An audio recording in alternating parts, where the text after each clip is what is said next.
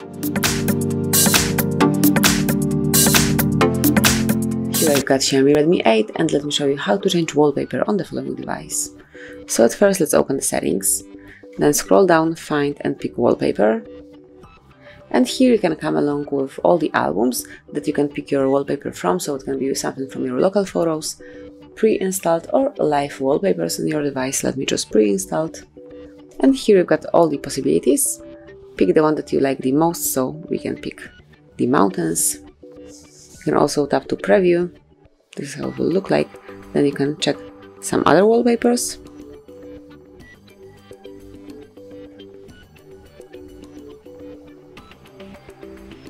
And just pick the one that you would like to apply. So let me stay with this firstly picked, this one, and then click on apply. And finally decide if you want this picture to cover just your lock screen, your home screen, or both of them. And let me choose the last possibility. Wait a couple of seconds.